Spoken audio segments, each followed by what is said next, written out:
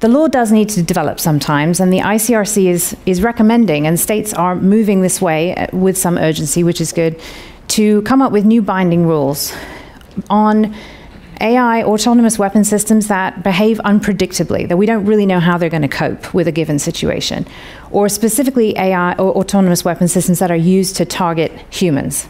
And there is some stuff in there also about a self-destruct capacity that could be a kill switch. But here's the thing. We're not talking about slingshots. We're talking about weapons with destructive capacity that can really harm real human lives. If we are ceding life and death decisions to software and sensors, we are removing the empathy, the restraint, the moral responsibility, and the respect for humanity that can come only from us, from humans. There should always be appropriate human judgment over the use of force.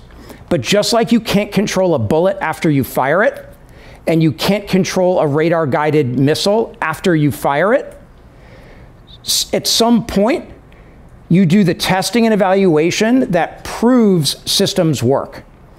And if we can do that, and we can demonstrate that AI-enabled systems are superior to non-AI-enabled systems, we will not just be reducing damage, because AI systems don't get mad, don't get scared, and don't get angry. We'll be increasing our effectiveness on the battlefield.